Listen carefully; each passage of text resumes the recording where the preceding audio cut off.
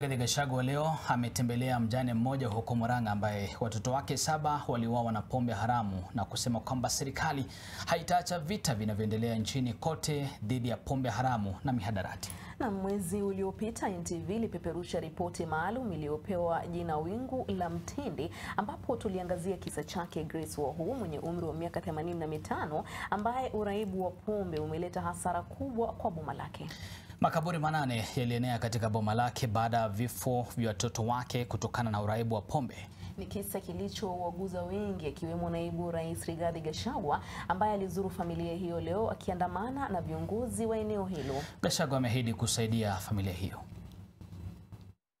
Fracture and distill poison. The story of Wahu should touch their hearts. Even if their hearts are of iron. We have agreed with Governor Kangata. He'll employ one of the wives of the deceased sons and her daughter who takes care of her. I'm going to employ her to take care of her in our old age.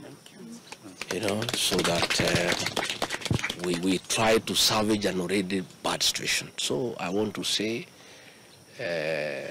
please, the media, help us. And I really want to thank NTV. Let this story be known, so that we understood where we are coming from.